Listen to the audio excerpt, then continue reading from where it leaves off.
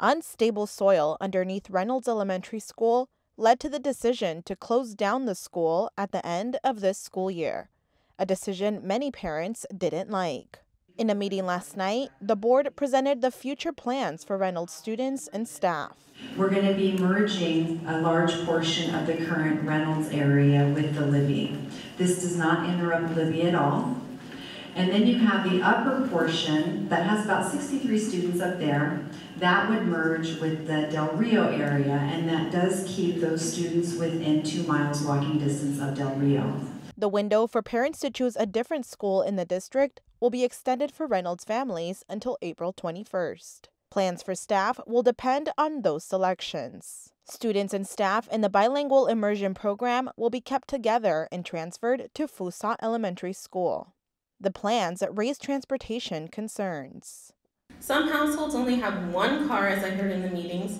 If their children have to walk far to these new sites, what is the district planning to do for these non-IEP students?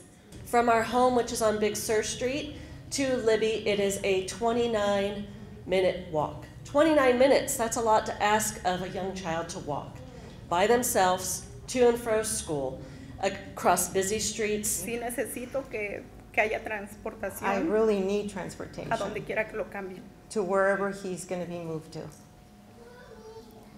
Y pues en todas las juntas que he ido, and in all the meetings that I've been present, que no tienen transportación, que no van they a pagar have told me that there's transportación. no transportation and that it won't be available either. The school district says the budget for transportation is $5.7 million, and they currently transfer fewer than 300 students at that rate. Board Clerk Mike Blessing said transportation isn't likely to be extended soon.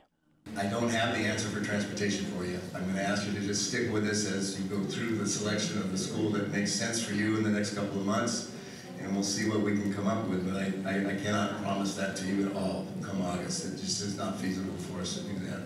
If we can get something going at the state level, there's maybe hope there. The district will explore creative transportation options with the support of parents and city buses. Tania Thorne, KPBS News.